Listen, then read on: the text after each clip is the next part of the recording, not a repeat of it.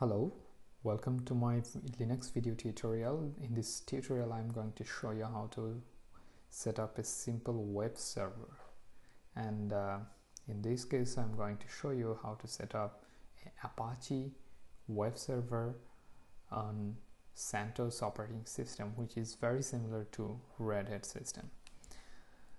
The first thing we need to install the package. So to do that, we need to type a command call is yum install httpd. httpd is the package for the Apache web server.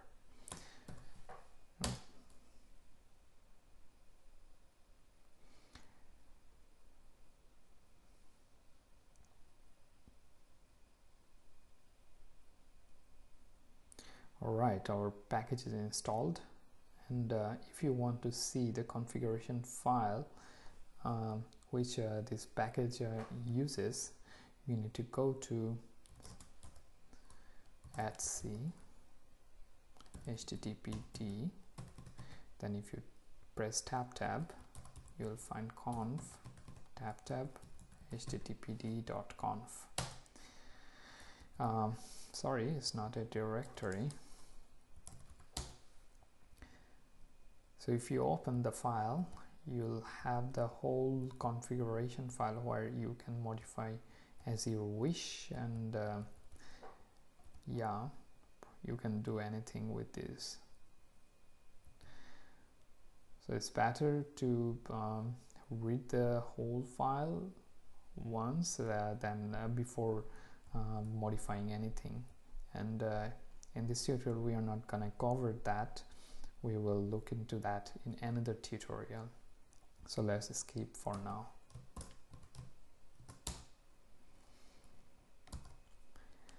So now we need to check whether the status of our service. So to do that, type systemctl status httpd. It shows the package is installed, but the package is inactive and dead. So to initiate the package, so we need to write systemctl start httpd, which starts our service. So if you check it again, status httpd, we see that it is actively running, and if you reboot the system, this package or the service will stop running, and you have to enable it manually. So if you enable the service now, then you do not have to do that, and the service will initiate on reboot. So to do that, systemctl enable httpd. This is gonna enable your package on startup. So now it's time to make our web page, and you have to put your web page in a specific folder for that. So we are gonna do it now. cd/var www. If you hit tab, you will get HTML directory, and here you have to put your web page. In my case, I'm going to create a web page called index.html.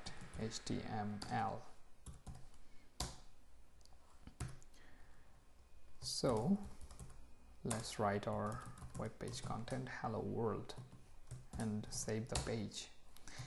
And now you have to restart the package so that it loads the content, whatever inside that folder. So to do that, systemctl restart httpd. So the package is restarted and reloaded the contents in the directory. So to check our web page, we can use a tool called curl, and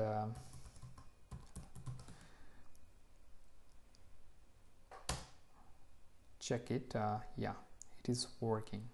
And if you want to load the page using your IP address, which is in my case 100.87, we can use that like this, curl and the IP address. So you see the web page is loading properly.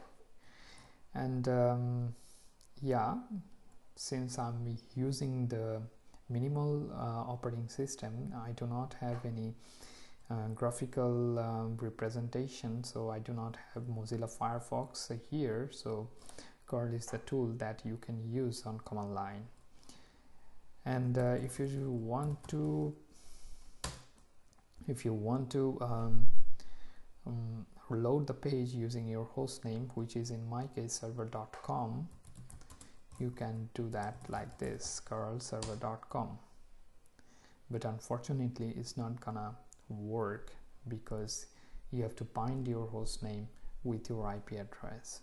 So to do that, you need to modify a file which is hosts, and enter into that file, and here just put your IP address, which is 100.87 in my case, and my host name is server.com, and I save this file and quit, and let's see if it works now.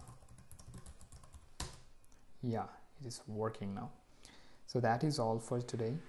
Thank you very much for watching my video, and hope to see you later. Bye bye.